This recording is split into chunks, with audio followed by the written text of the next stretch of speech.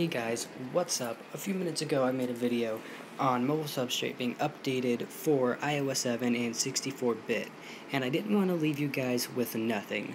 Now, in Cydia, a lot of your favorite tweaks are not going to work. They will install, you'll go into settings, and they will say cannot find package, or whatever it says, because it does not support 64-bit.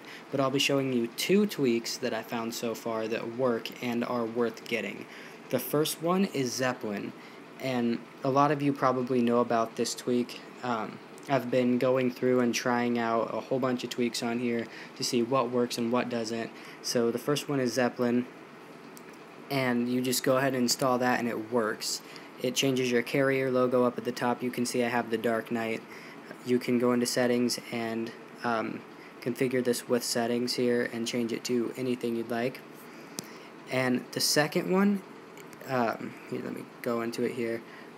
The second one is called CC toggles. It's just like CC settings, but it actually works, and you get to change your toggles up here in your quick launches. As you can see, I have Twitterific here, and I have iFile. I'll go ahead and launch iFile to show you guys that it is working.